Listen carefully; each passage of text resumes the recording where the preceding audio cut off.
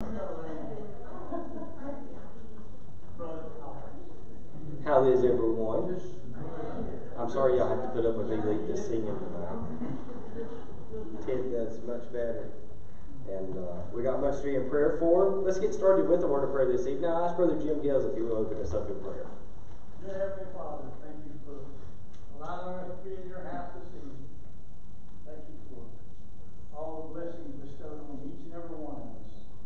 Heavenly Father, we're here to sing praises in your name. Heavenly Father, the ones on our prayer list,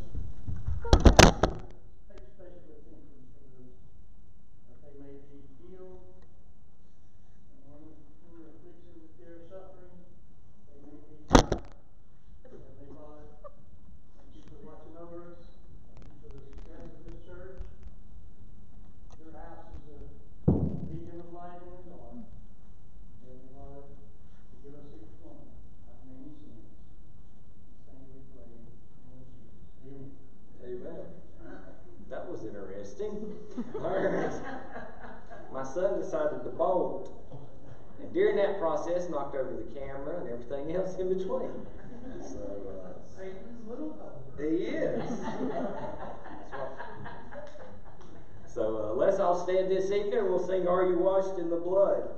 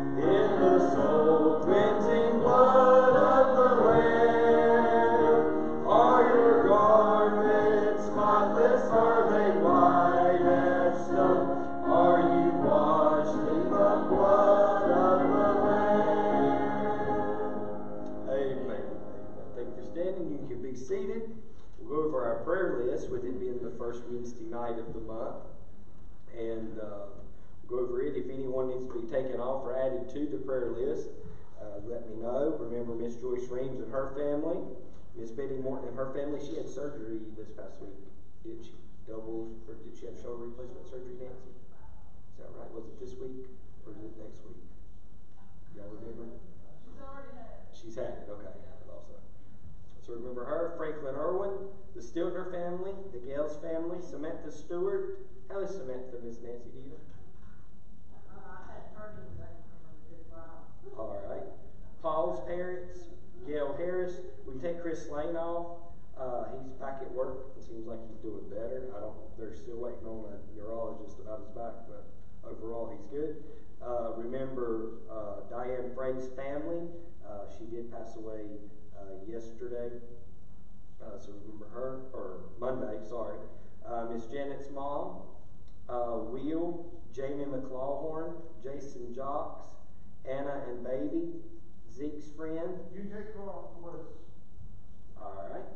The Ammons family, Amy and Rita Blackwelder, Lisa Jones, Kevin Linscomb, Jerry White, Tammy Knox's husband, Butch Farrington, Miss Naomi Riddle, Tanya Hughes, Scott Ward, Chuck Hughes, Lynn Cash, Tony Fish, Audrey Ingram, Cotton and Vicky Ketchum, Susan Curry, Apple Campbell, Jesse York, Ukraine, our missionaries, Israel, our food pantry, the lost, our country and its leaders, our military and veterans, and the persecuted church. Is there anybody that we need to add to or take off? That's Scott Ward off. It's okay. All right, take Scott Ward off. Let me go back. That was a long time ago. Let me find him. Oh, there he is. All right, anybody else? Can you get Mom on there, please? This is going to be a Yep. process. All right. Yep. We need to add Miss Cindy Snyder. C. Y-N-D-I-E. All right. Thank you. She'll appreciate that. All right. Remember her. Anything else? Yes, ma'am. This isn't for the list. Zane has a driving lesson on Friday, and I really need him to get his license. Lift him up in prayer. But Morris was much safer without that. He ain't here to defend himself. I can say that. All right. Anything else this evening? Yes, ma'am. I have unspoken. All right. Then Miss Nancy's unspoken. Anything else? I have a praise report. Yes, ma'am. We have an offer on our house, so the contract. Good deal. So I don't pray that God will do anything except His will. Amen. Amen. Anything else? I have a praise report. Yes, ma'am. Kevin will get paid Friday. It's been a month, but he's gonna get a paycheck. Well, good. Good deal. Anything else? Praise or prayer request? All good? All right. I'll ask Brother Christian Stevens to open us up, or lead us in prayer. Dear Heavenly Father, we do just come before you at this time, Lord, and we just want to lift these prayer requests up to you, Lord. You know the needs of everyone that has come to us for prayer, Lord. And as Brother Johnny always reminds us, Lord, you are a God that answers prayers. We thank you and praise you for those prayers that you have answered over these past weeks, Lord. We now just lift up to you those that are in need. We just pray for those that have health issues, and that, Lord, you would work in a mighty way to bring health and restore them through their time. Lord, we just now want to ask that you just be with each and every one of the unspoken requests. You know what each and every one's individual burden is, Lord, and although it may not be spoken out loud, Lord, you know what their needs are. We just ask that you would act by your will and in your way in those unspoken. Now we just lift all of these names up to you, Lord. Pray that your will be done. This we ask in Jesus' name. Amen. Amen. This time we dismiss the youth or the stadium. If you have your Bibles tonight, go in Romans chapter number 11. Romans 11. Romans chapter number 11. If I'm missing something in the PowerPoint, I was on the phone having an important conversation. So if I missed a verse or something in here, I apologize, but I don't think so. I've preached it several times. So, Romans chapter number 11, we're dealing with the problems of the gospel. And we know the problem wasn't with the gospel itself, but with the people who wouldn't receive it. And that was the nation of Israel. We know that over the last few weeks we dealt with God's past dealings with Israel. We've dealt with God's present dealings with Israel. And tonight, we're going to start in chapter number 11, where we'll deal about God's promised dealings with Israel.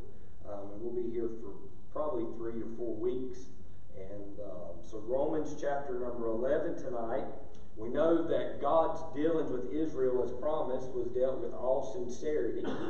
We know that God, first of all, made promises to Abraham concerning the race of their family. He said he would be God's chosen people.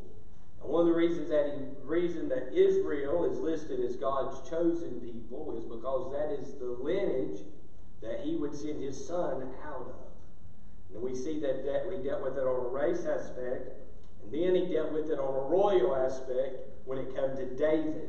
If you go back and study Matthew chapter number 1 and go through all the begets, and after you wake up, getting through the first 20 begets there, and the book of Numbers, but you go in the book of Matthew 1, that is the lineage of David, which Christ came from. So God not only made his promise to the race of the nation of Israel, but he gave them a royal promise. And we know that these promises have not been canceled, but we know the royal promise has been postponed. Why? Because Jesus came to the earth the first time to fulfill a promise that he would come for all men's sin. The second time he comes back, he will come to fulfill a promise. 2 promises. The first promise is to fulfill the royal promise when he becomes the king of the world, right? And in the millennial reign. Am I right about that? Have I got my timeline right?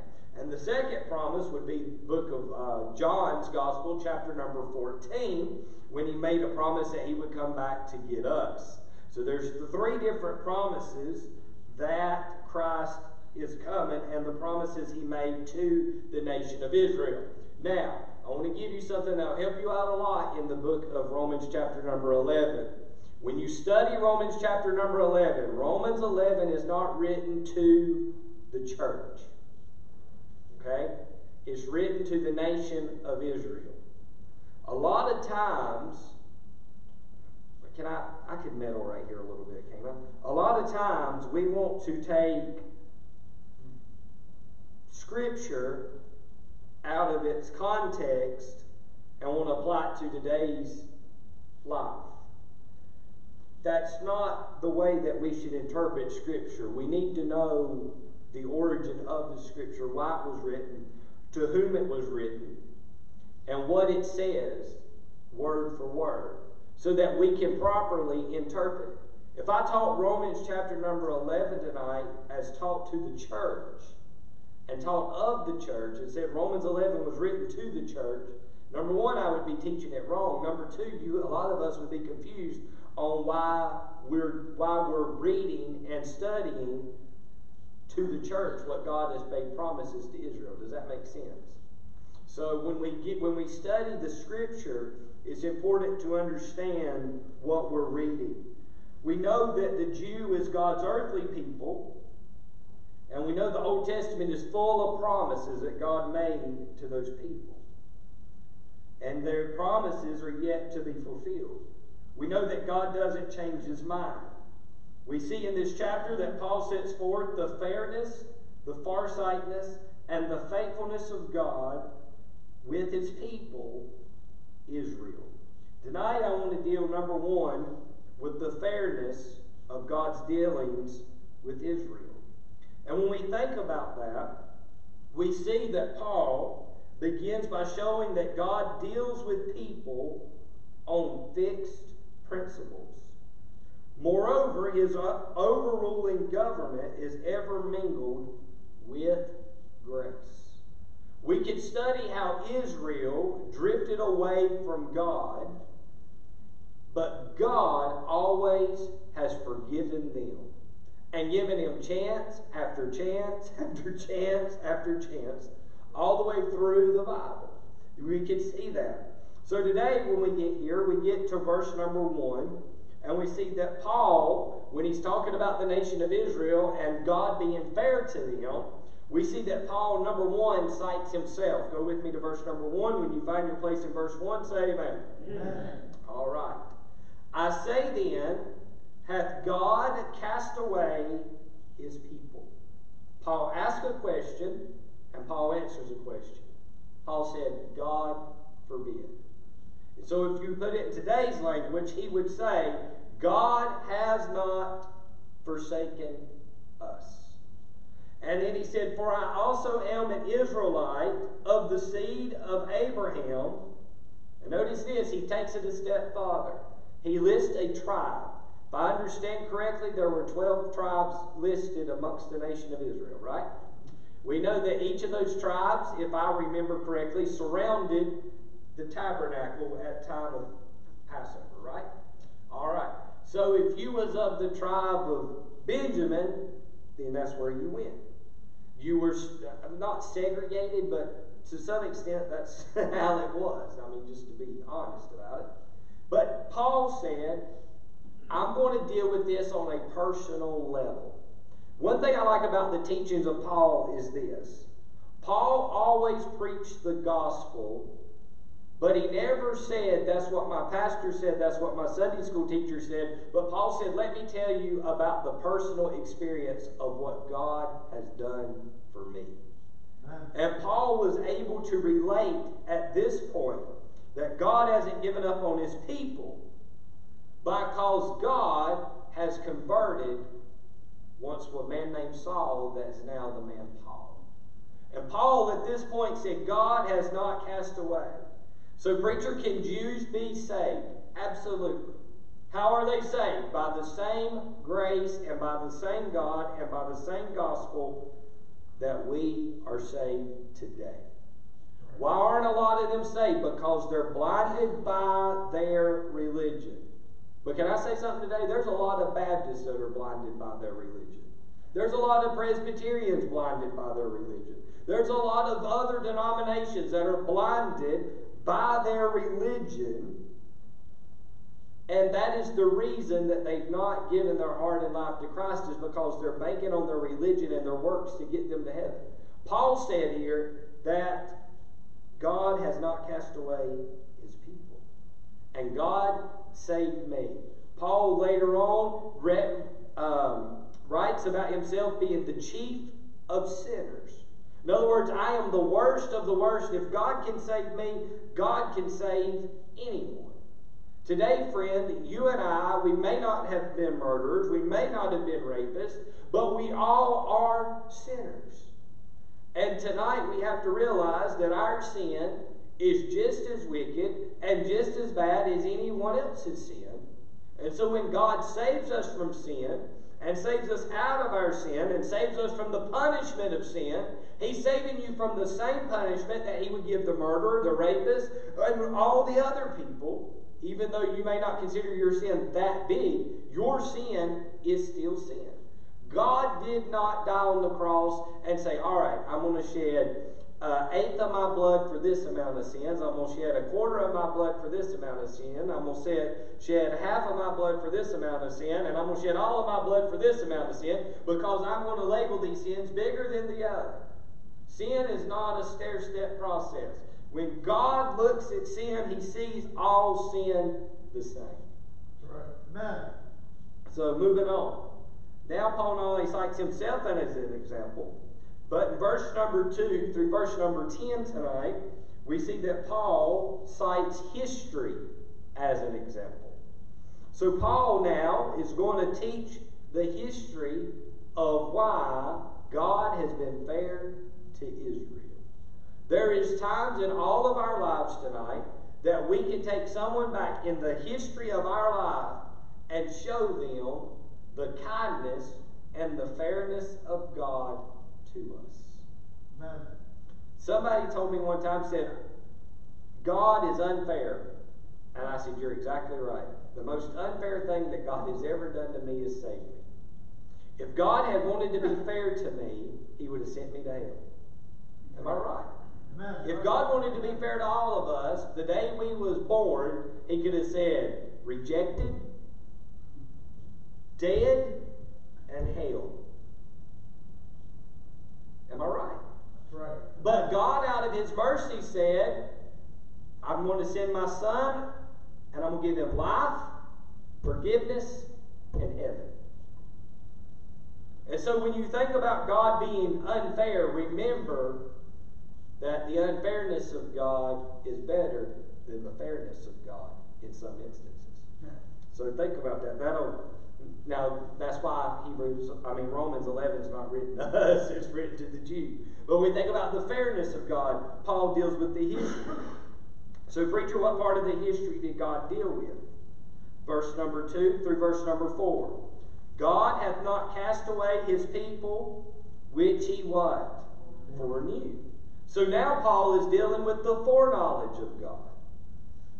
Now, was it earlier in the book of Romans, whom he did foreknow? To them he did predestinate. Is that what your Bible says? Who did he foreknow? He foreknew the people of Israel. What ye not, the Scripture saith of Elias, how he maketh intercession to God against Israel, saying, Lord, they have killed thy prophets, and digged down thine altars, and I am left alone, and they seek my life. But what saith the answer of God unto him? I have reserved to myself 7,000 men who have not bowed a knee to the image of Baal. When we see this tonight, we see that Paul divides the Jews into two classes of people. He classes them a believing minority and a blinded majority. He wants his brethren to see that God's dealings with the Jews have been fair and consistent.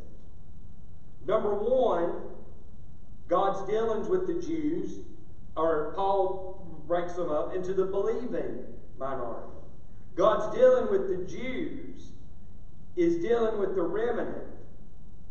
And that was based on his wisdom. Verse number 2. God hath not cast away his people, which he foreknew. A few weeks ago in the book of Romans, we dealt with the wisdom of God. And how God is an all-knowing God. He knows before the foundation of the world. He knows the past, the present, and the future. He knows everything. He knows what's going to happen at 7:24 p.m. At 3:30 today, he knew what would happen. Even though we didn't get a notification saying there was a tornado warning or anything. But God knew. It didn't take God by surprise. And tonight, the quicker that we learn about the sovereignty of God, and we learn that God is all-knowing, and is all-powerful, and is all-just, tonight it would help us as Christians to wrap our minds around the things of God. There are some things that we cannot understand when it comes to the biblical aspects because we were not, number one, we wasn't there. Number two, we have to read. In some instances, you have to read. I don't like to use this phrase when I'm dealing with the Bible, but in between the lines to get an understanding of how the writer of that book came to have what he wrote. Yeah, it was inspired by God, but it was in a different time frame. The wording may have been different. The action may have been different. So when we do that, we have to think ahead. But we see here that God's remnant was with his wisdom. Elijah's complaint against Israel was wrung from his lips in the darkest hour of personal depression. Can I say something right here real quick? I'm going to anyway, so I shouldn't ask. All right. Can I say tonight that depression is real? And that mental illness is real? Y'all agree with that? And because a person is depressed does not mean that they have sin in their life. Y'all agree with that? Because a person has mental problems does not mean that they are lost and undone without God. Yeah, can I be fair right there? Several years ago, there was a group of preachers going around preaching that if you committed suicide, you wasn't saved. Okay? The act of suicide is very selfish. I understand why people do it. I don't know, you can never comprehend what would take a person that far in their darkest hour. But they get to a point that they feel like that all hope is gone, and they feel like the best thing to do is leave this earth. What they forget about is their friends and their families who always question why. Unless they leave a long written out note explaining everything that's going on. And some people do. But a bunch of preachers preached that up until about 8-9 years ago, when they found a preacher who had just finished up a revival meeting outside of his hotel with a gunshot to his head, self-inflicted. And at that point, they all started changing their mind. Because at that point, they all had to say, well, that person really wasn't saved and that he went to hell because he killed himself. That's not the fact. And Elijah here, or Elias, was depressed over the state of affairs that was going on amongst the people that was around him. And you can find that in 1 Kings 18 and 19. When he said, Lord, they have killed thy prophets and digged down thine altars. I am left, notice this, what does he say? Alone. A person that is depressed, a person that is struggling spiritually, physically, and mentally will be in the same boat that Elias was in here when he said, I am alone. Are you with me this evening? Amen. And because of that, he said, Lord, they seek my life. Elias here was open with God about the problem that he had. And if you are going through depression, if you are going through the darkest hour of your life, if you can't be open with your pastor, if you can't be open with your friends, be completely honest and open with God and say, God, this is where I am at. And talk to God like he doesn't have a clue what is going on in your life. You say, preacher, that's crazy. God knows everything. Yes. But it is our responsibility to ask God for his help. If you come to me and said, I need help at my house, can you help me? And I said, what kind of help? I just need help. Well, do you need help moving? Do you need help with your plumbing? Do you need help with your electrical? What do you need help with? And you never could specify exactly what you needed help with. You know what I'm going to say? Good luck. Find somebody else. I don't just drive up to someone's house who says that they need help and they not tell me specifically what they need help with. Tonight, a lot of us are going to God saying, God, we need help. But we're not specific with God, telling him in what areas we need help with. Elias here went to God and said, God, if we could put it in today's words, God, I'm in the darkest hour of my life. God, there's been other prophets killed. God, they tore up the altars. There's no worship here. So God, the prophets have been destroyed. The altars have been destroyed. And God, now they're looking to destroy my life. Elias here was very open with God. Very specific in his details. And tonight you and I need to be the same. But notice this. When he was specific with God, God became specific with him. Preacher, prove it. Verse number 4. But what saith the answer of God unto him? Paul again asked a question to the people of God, saying, hey, what did God say to him?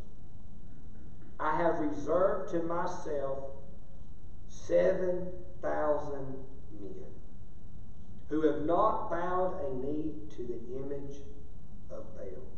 Tonight, when we think about the remnant of people that God has, we must remember that you and I are not the only ones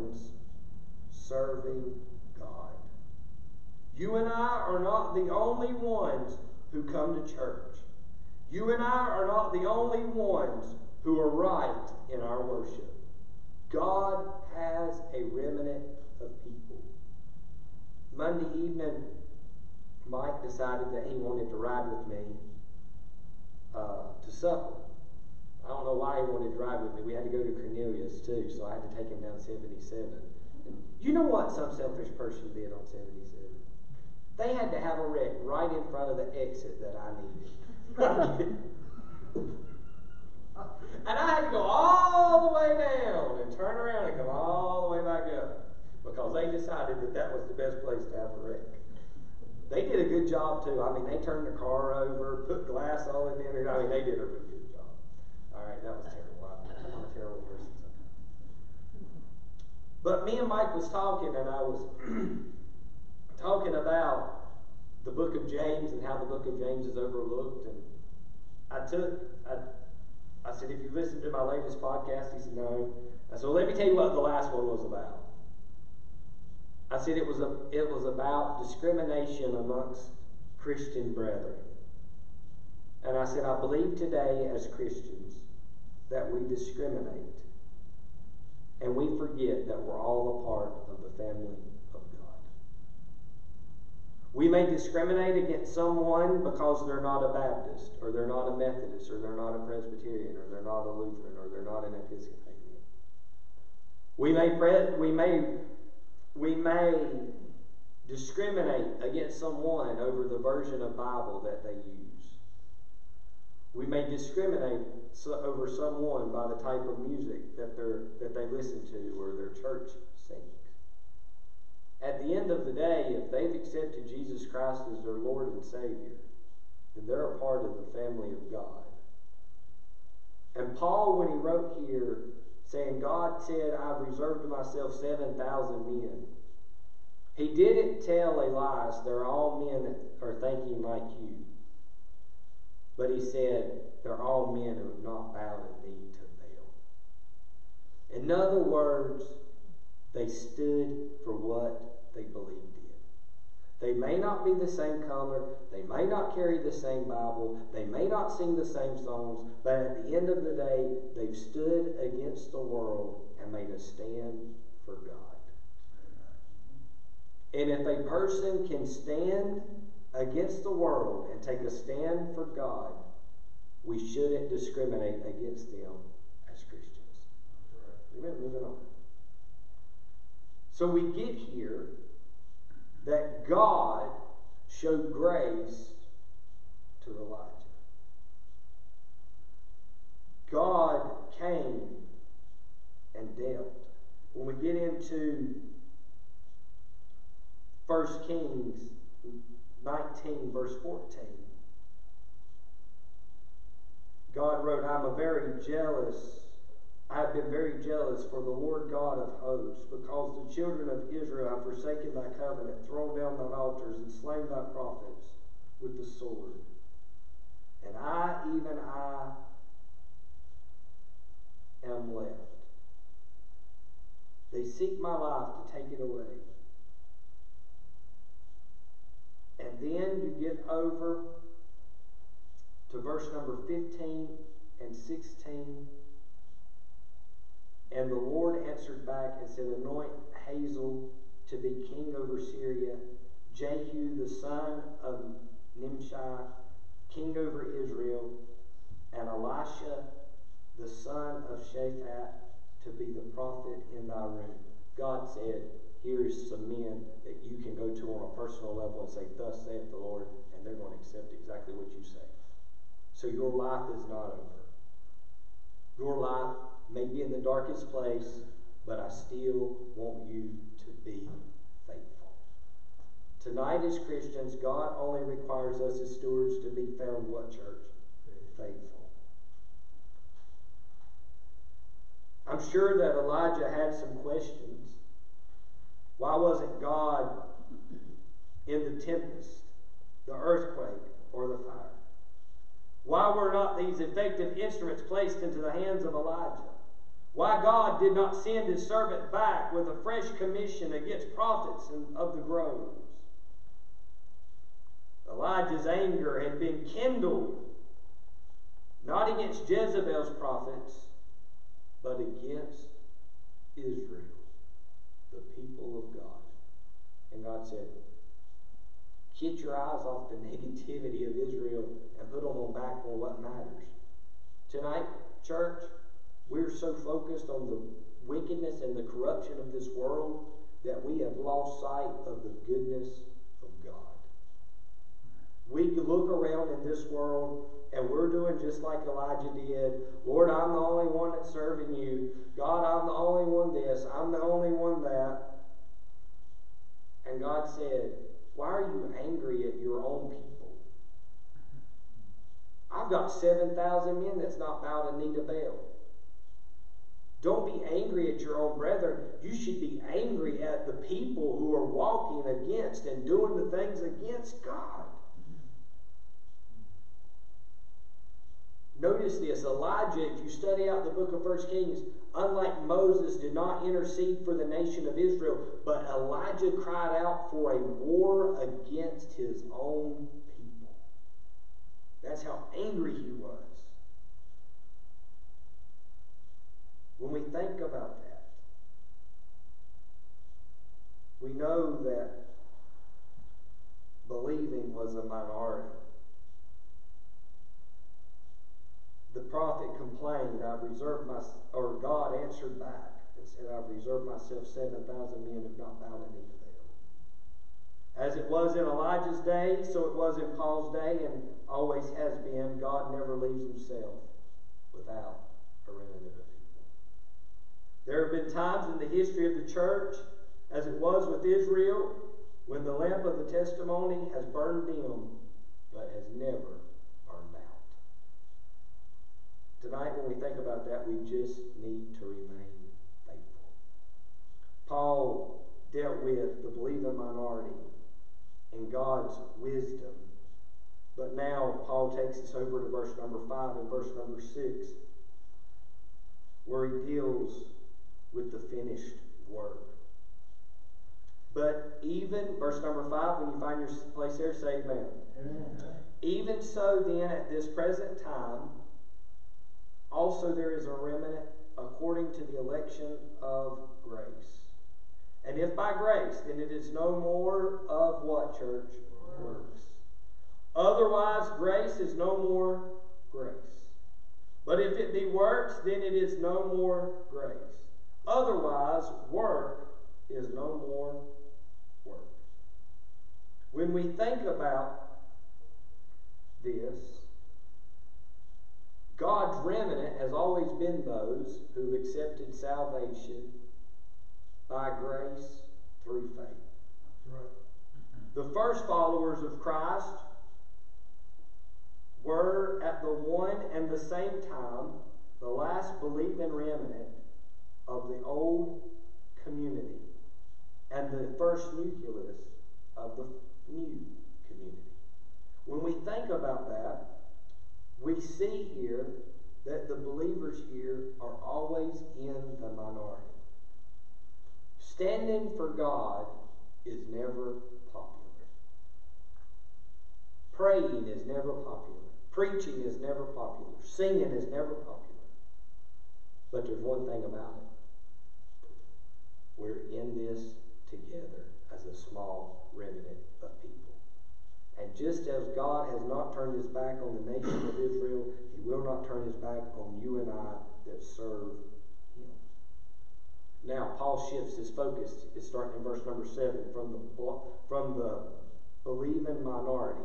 Everybody good on the believing minority? If you are, say amen. Amen. All right. Now we're going to go to the blinded majority. Go with me to verse number 7. What then? Israel hath not obtained that which he seeketh for, but the election hath obtained it, and the rest were what? Blinded. When we think about this, we see that God had his Gulf stream of believers in Israel. There was also an ocean of the nation called the unbelieving majority. The picture that Paul gives of the nation as a whole is sad. He speaks of the search, the unveiling search of the nation. The word blinded in the last part of verse number 7 would be the same word that you and I would use today as hardened or calloused. When we think about that, it is used in the Gospels to describe the Pharisees who were angered at the Lord for healing a man in the synagogue on the Sabbath day. It is used later by Paul to describe the unconverted Gentiles who walk in the vanity of their mind, having understanding darkened or hardened. In other words, God will turn their hearts hard, being alienated from the life of God through the ignorance that is in them because of the blindness of their heart. You find that in Ephesians 4:17. The great business of the Jewish nation was its search after righteousness. The passion of the Greek was for knowledge. The passion of the Roman was for power. But the passion of the Jew was for righteousness. They missed their national goal. Do you know why? Because they missed Christ. They were so busy looking for righteousness that when Christ was born into a manger, they missed it. When Christ went to a cross to die for our sin, they missed it. When Christ rose again on the third day, they missed it.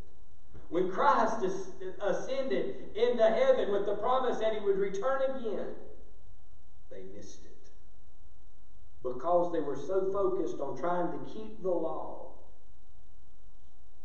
that they missed the hand of God, who put them no longer under the law, but put them under grace. And because of that, at this point, God has blinded them or hardened them, except for the remnant. Think of how many Jews and Gentiles were saved under the ministry of Paul. Paul, I wish sometimes God would have, when he wrote his Bible, I know it's perfect, I know it's the perfect inspired word of God, don't get me wrong. But like in the Bible, I wish it told X amount of men trusted Christ under the ministry of Paul. It would probably blow our minds how many men and women got saved under his ministry. I wish he did it throughout everyone's ministry. But today, friend, that is not what matters. Do you know why? Because that would take away from the greatness of God. Because we would be focused on how great Paul was in his ministry, that we would forget it was the grace of God that saved those men. Are you with me? Paul was just an instrument ready to be used by the hand of God. Then we get into verse number 8. According as it is written, God hath given them the spirit of slumber, eyes that should not see, and that ears that should not hear unto this day. Miss Elka came into church tonight. You're going to like this. Miss Elka came into church tonight and said, my throat's sore.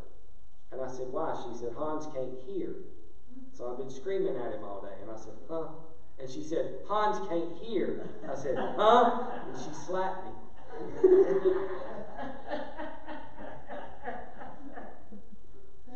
But God said, I'm going to put them in a spirit of sleep.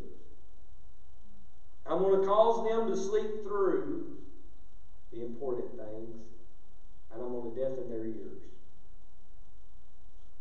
When we think about that, we see that Paul speaks of the stupor of the nation of Israel. The nation has become so insensible to spiritual realities that it became a subject of judicial hardening. Paul has already cited his dealings with God's dealings with Pharaoh as an example of judicial hardening. Isaiah speaks very solemnly of similar doom for Israel in Isaiah 29:10. In a coming day, God will deal with the apostate in the same way in 2 Thessalonians chapter number 2. As leprosy renders the flesh insensitive, so the soul of the Jewish nation has been rendered insensitive to Christ. Paul dealt with the stupor, verse number 9. And David saith, let their table be made a, what, church? Snare, and a trap, and a stumbling block, and a recompense unto them. Paul not only deals with the stupor of the nation, but Paul also speaks of the snare of the nation. In the holy place of the tabernacle of Israel was a table. Israel's high and holy privilege was to eat with Jehovah at his table. A privilege not reserved for priests alone, but in their peace offerings for the people as well. You can find that in Exodus chapter number 24, verse number 11. Leviticus chapter number 6, verse number 16. And Leviticus chapter number 7, verse 18 through 20. In their feast days also Israel sat at table, so to speak, with Jehovah. This is the highest, holiest, and happiest of all national privileges, but became a snare to the nation of Israel in its unbelief. Why? Because they became more occupied with the outward ceremony than with the spiritual reality. They became so occupied with the tradition and the privilege that they had that it became a snare to them that hindered them. Tonight, we have people who have put their focus in the, I'll call it out, the Baptist movement, that the way that they dress, the music that they listen to, the Bible that they use has become nothing but a snare to them that keeps them from moving forward in the things of God. Moving on, verse number 10. What else do you see? Verse 10. Let their eyes be darkened, that they may not see, and bow down their back always. Paul not only deals with the stupor of the nation, the snare of the nation, but Paul, in closing, deals with the servitude of the nation. The bowing of the back, the loosening of the loins is a vivid picture of servitude and fear. From generation to generation, Jew has fled from land to land, ever pursued by the vicious curse of anti-Semitism. The national rejection of Christ has brought its own train, untold miseries from age to age, from Hitler's death camps, have been one high tide mark in the sorrows of the nation of Israel. From what is written on the prophetic page of Scripture, we know that those horrors will not be the last. For still ahead of the nation are horrors of the great tribulation. After final agony, however, God will pour upon the household of David and upon the inhabitants of Jerusalem the spirit of grace and supplication. And they shall look upon me, whom they have pierced. They shall mourn for him, as one mourneth for his only son, and shall be in bitterness for him, as one that is in bitterness for his firstborn. In that day there shall be great mourning in Jerusalem, and as the mourning of Hadrimmon in the valley of Megiddon, and the land shall mourn every family apart. And that was Zechariah chapter number 12, verse 10 through 12. So we see here the fairness of God in his dealings with Israel is to the believing minority who found favor in the sight of God and had been added to the church. The blinded majority has tasted that judicial hardening and the blindness which the nation was forewarned by the prophets. Notice this tonight. What was prophesied in the Old Testament to the nation of Israel has came to pass.